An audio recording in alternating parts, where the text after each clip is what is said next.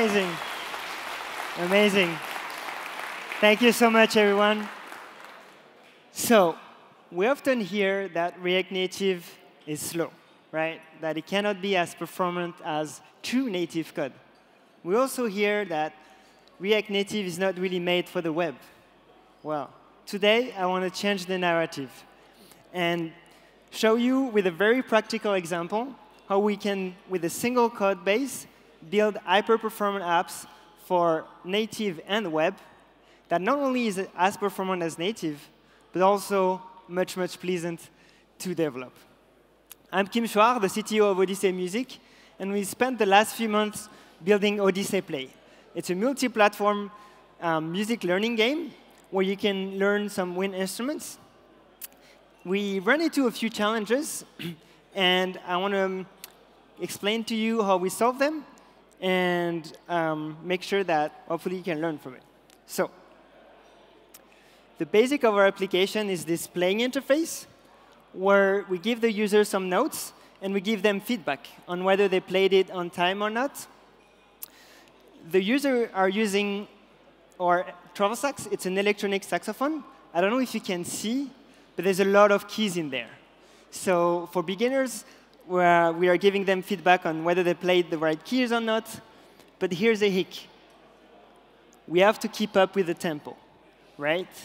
If our app delays or lags for even a millisecond, then everything is out of tempo, and we've done everything for nothing. It's useless. So for us, the first challenge is it needs to be 60 FPS and no lag no matter what. And we're talking about a game, right? So we want the experience to be engaging, exciting, and motivating. And we want that to be coherent across all our devices, from web to iOS and Android. And last but not least, we want to take the universal approach. So we want one single code base that powers all those different platforms. So as I show you how we fix those two first problems, I'll always keep the third one in mind. So let's see how we can build this game engine. You see it on the right here. It's a basic, we're going to focus on the nodes and the animation. So here we have some basic React Native code with a node scene that has the nodes that basically fetch the nodes from a Redux store and map on them to display the nodes. Let's first look at how we can animate the scene.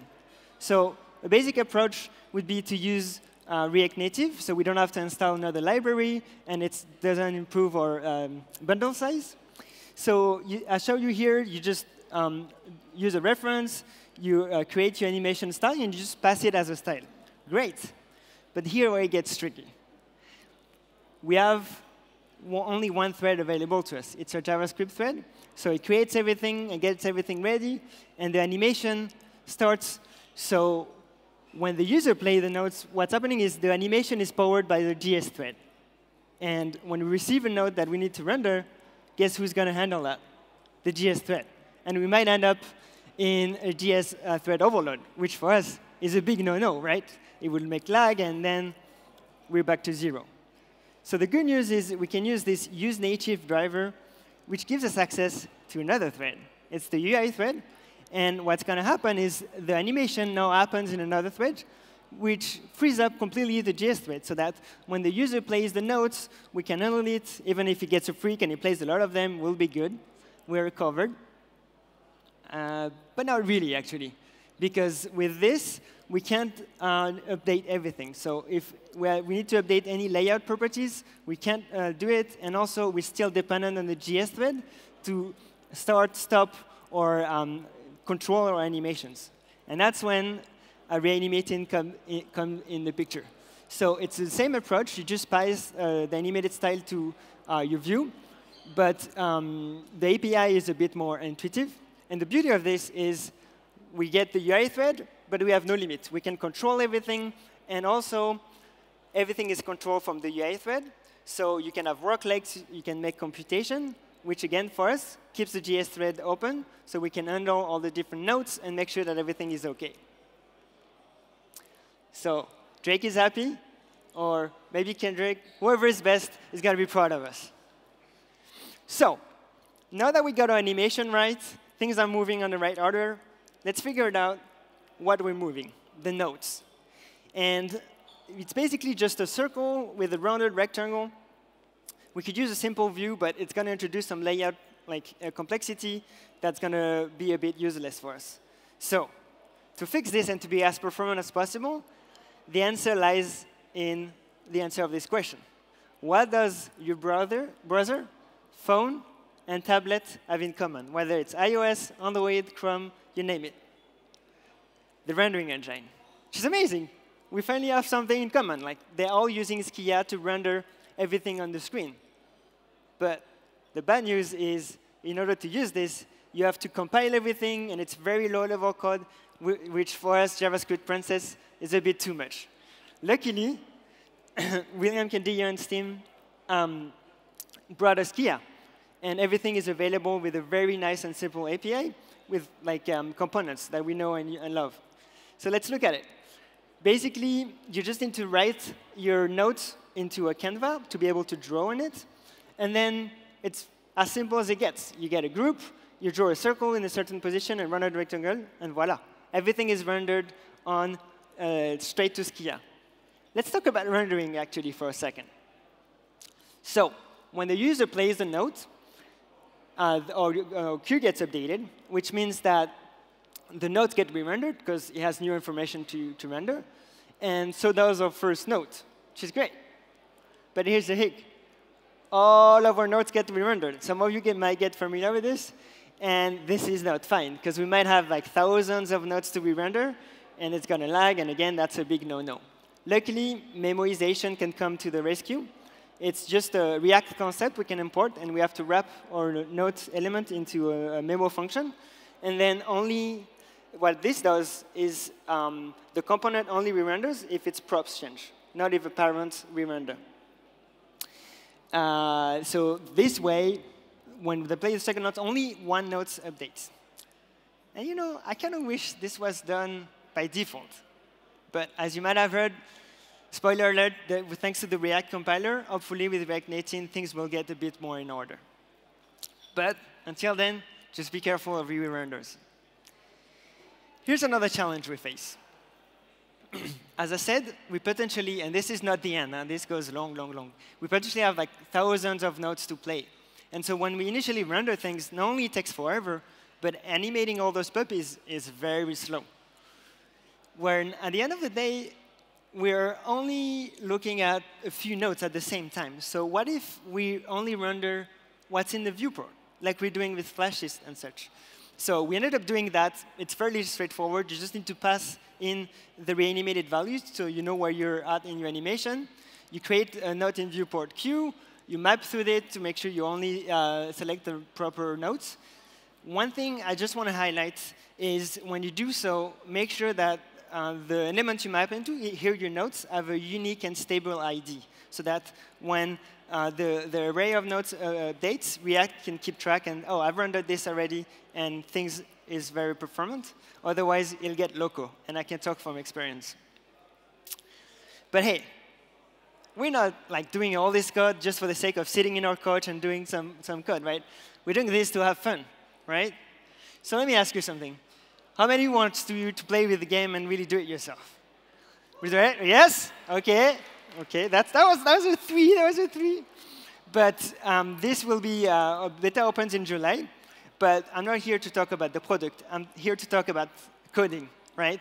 So what about you code it yourself? You can clone Skia and experience what it feels like to have the final tech stack.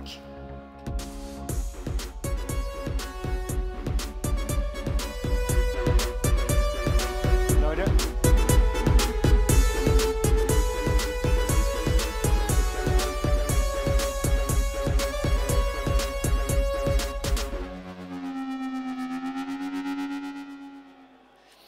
So all this is open source. It's a piano equivalent, so you can have fun and see a bit for yourself what it is. Thank you. Thank you.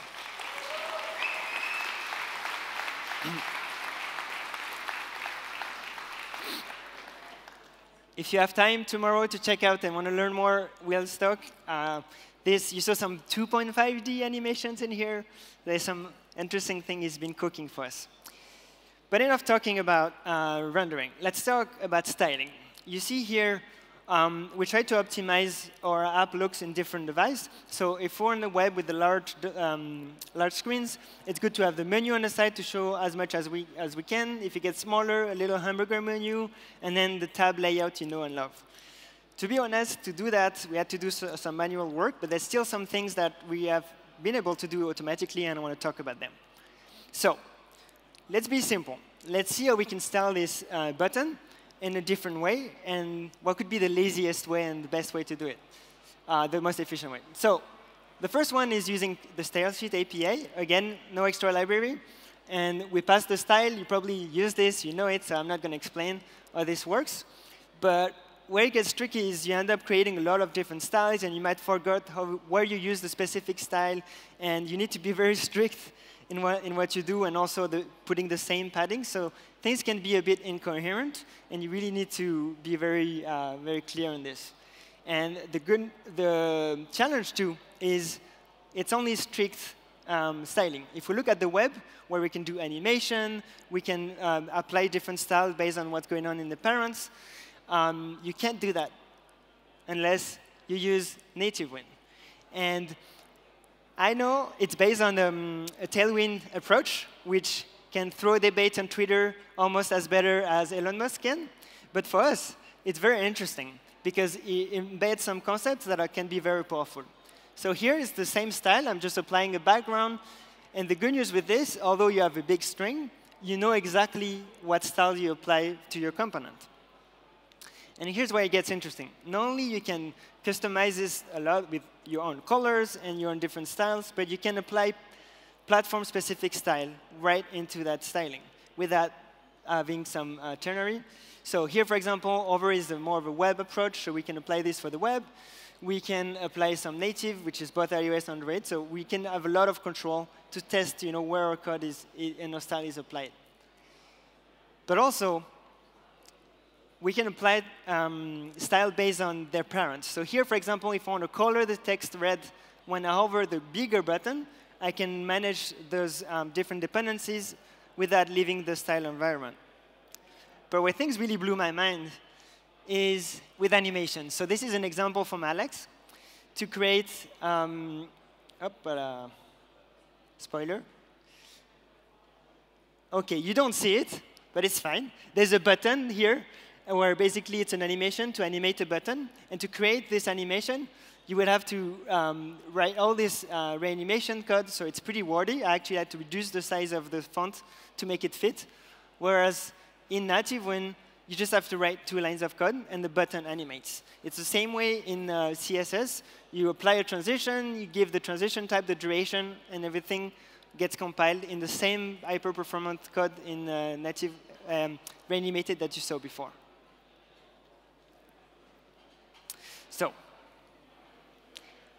shout out, I think he's here in the audience, but Work at Chip has a great interview with Mark Lawler that I found very interesting. So if you want to dive deeper, it's a great resource. It lasts for an hour, so probably put it offline if you're going in an airplane, but it's worth it. The last thing is we needed to separate front-end UI to the app logics. So for example, if we take this interface that allows us to select the step of our cursors, I might want to work in this specific button, right? And make sure that it always looks good in all the different settings. Or I might want to try what happens if I have like a very long text here and without having to change all the data that I have in my app. Or I also want to try and make sure that it looks amazing in all the different platforms without having to do too much work. And that's when Storybook comes in the picture, and it's been very helpful for us. And amazing, it's not showing up. Voilà. Cool. So basically what this does, it isolates some of the UI components for you. So here I have the button. I see all the different running. I can even check on the phone and make sure that my baguette icon is looking good. So it's very powerful because you are able to isolate this, and it's very easy to do. You just have to create a story file, and you define you pass in your component, and you pass different type of arguments, and then you can always test it. And when it gets very powerful, is you're able to run some UI tests on top of this. So you're sure that as you add new feature and do some changes, you're not breaking anything which without those kind of tools will be very hard to do. For us, for example, the interface of the nodes can be very complex to test, but with this, we can push code with like a lot of assurance. So let's summarize it. If you want to build a FPS game engine, a very fast game engine, Skia and Reanimated are very powerful and can really help you do that. Just be careful of your renders, or wait for React compiler, and only draw what you need, right? Make sure you don't do too much. If you want to have current UIX, we got very close to universalizing thanks to Native Win, and you can use a compose-based approach with Storybook, and use Explorator. I think I'm not talking about it because Evan Bacon does it more than I do, but it gives you a lot of coherent concepts from the different platforms. But hey, let's be honest. We're not writing unicorns on top of a rainbow. It's not everything is perfect, and there's still some challenges that needs to be fixed, and I want to cover some of them. First one is setup can be OK, I'm French, but I'm not going to swear, I promise.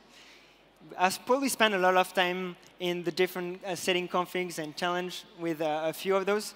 So what I've done is I've created a few boilerplates for you guys if you want to get started a bit faster. So hopefully you don't have to get into those dark metro alleys. Another thing is we should talk about audio.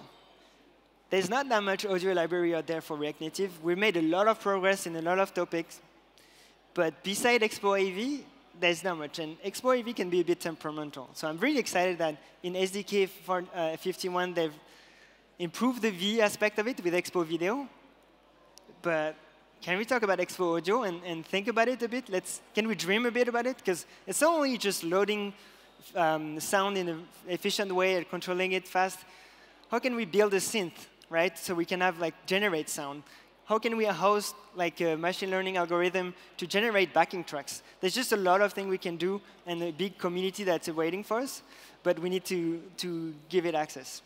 So if you're working in some of those concepts or you're interested, please come and find me. I would love to collaborate and make sure that we can make this a reality. That's it for me. Thank you so much. Have a good day.